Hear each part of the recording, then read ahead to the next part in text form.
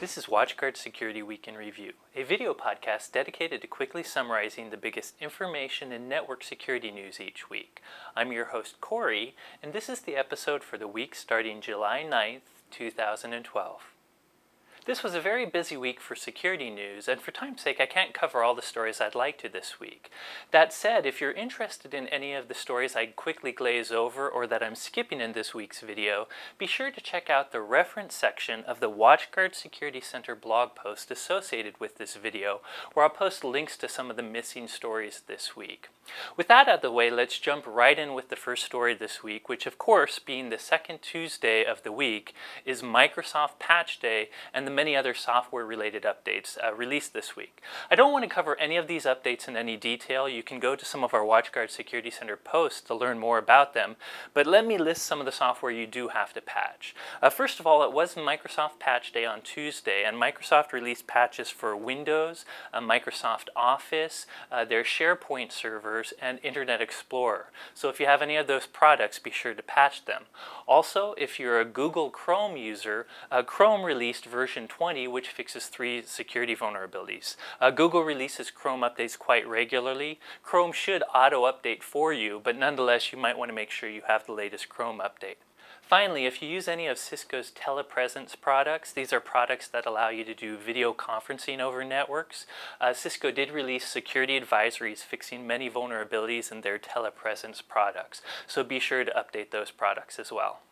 Next up this week is another raft of password database leaks. You probably remember a few weeks ago when we talked about the big LinkedIn password database disclosure breach. This was where an attacker uploaded a bunch of LinkedIn credentials to get a bunch of other hackers to help him crack those credentials.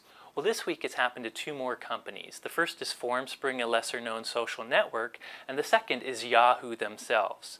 Earlier in the week, Formspring disabled about 30 million of their user accounts after they saw hackers basically leaking hundreds of thousands of credentials for their users. I think they said something like 420,000 user credentials were leaked. So if you're a Formspring user, definitely change your password. On top of that, later in the week, a hacking group calling themselves Deeds with 2 3s posted to a forum a bunch of Yahoo passwords, anywhere from 400 to 450,000 different sets of passwords and credentials. So this was a big deal as well. Now, the Yahoo leak is a little less is known about it. It seems to be somehow related to Yahoo Voice, one of their voice over IP services. And a lot of people say these may be older passwords. According to one researcher, only less than 5% of the actual uploaded credentials really work. Nonetheless, these are both very big password breaches, and they show you how important your password is online. If you remember all the advice I gave you back in the LinkedIn days, it holds true for this. If you're a member of either of those sites, definitely change your password. More importantly, you need to be using a different password on every single website you use, and I highly recommend you use a password manager to manage all these different credentials. Next up, let's talk about some interesting malware campaigns. Earlier in the week, researchers at F-Secure discovered some web-based malware that was very interesting.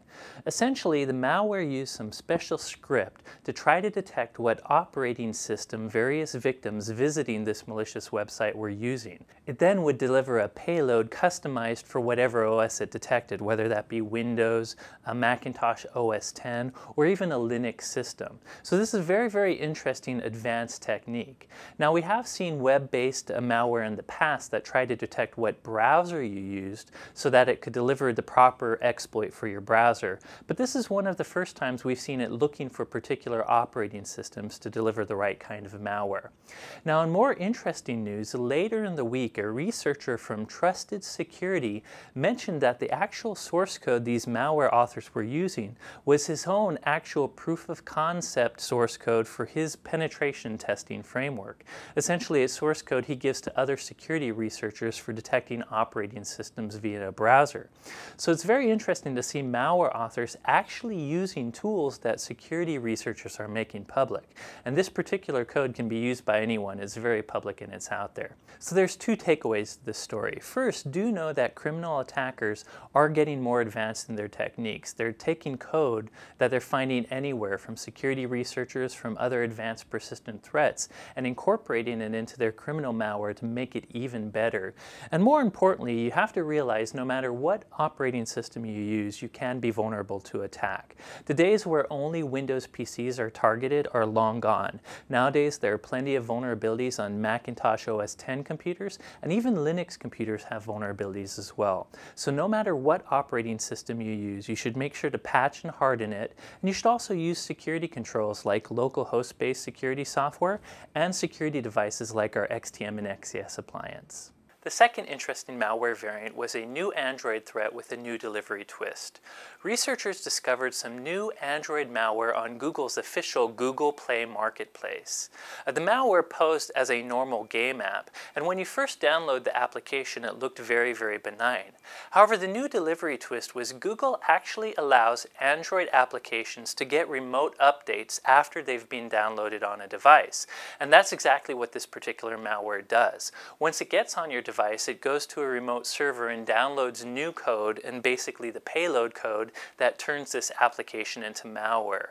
I believe this actual malware actually then dials some pay-to-call numbers and generates incomes for the criminals. This interesting delivery mechanism looks like it's there to evade Google's Bouncer.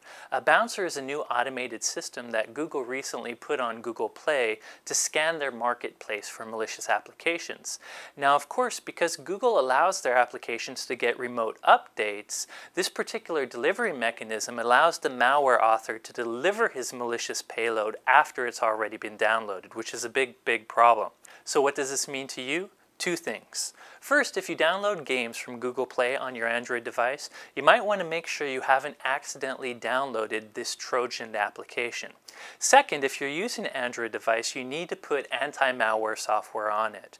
Right now, attackers are starting to target mobile devices, especially Android devices. Android devices seem to have a lot of malware going after them these days, so I highly recommend you use anti-malware software on all your Android phones and tablets.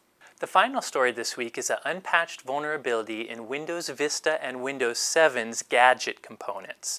If you've heard of Gadget, this is the system that allows you to have little background applications on your desktop. Things like clocks and weather apps and little RSS feeds that just sit on your desktop for quick informational usage. During Patch Day, Microsoft also quietly released a security advisory describing a new flaw in this Gadget component.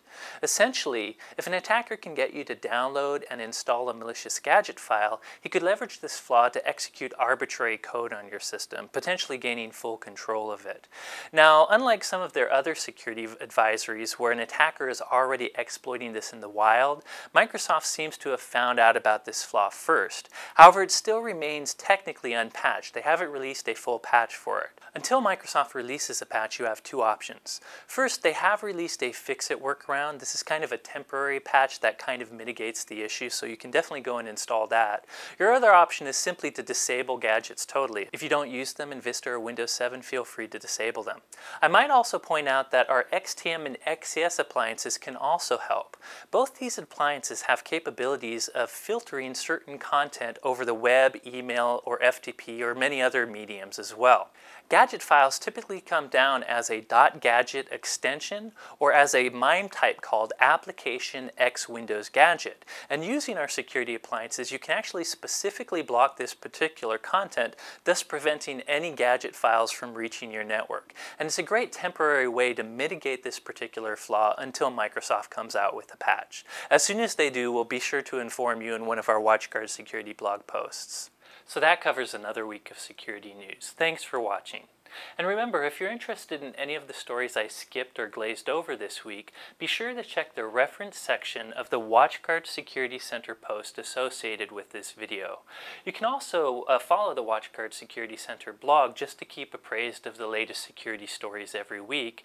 And don't forget, if you want to get up-to-date tweets on security news, be sure to follow me on Twitter. I'm @SecAdept. As usual, thanks for watching, and here at WatchGuard, we're rooting for you.